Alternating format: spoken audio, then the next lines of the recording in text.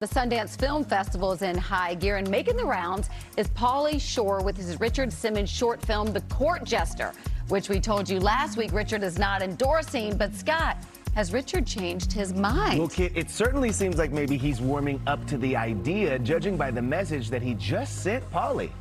Tonight, he texted me and he said, "Good luck tonight on the show." It's still unclear if Richard approves of Pauly playing him in his biopic short premiering at Sundance.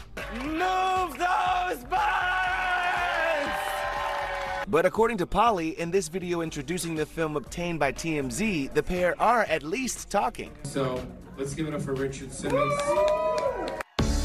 Richard posted on Facebook last week saying he had not given his permission for a film about his life. Pauly, who certainly looks the part, sending this message to Richard from Sundance. Richard, when you're watching this, we're just you. We love you so much.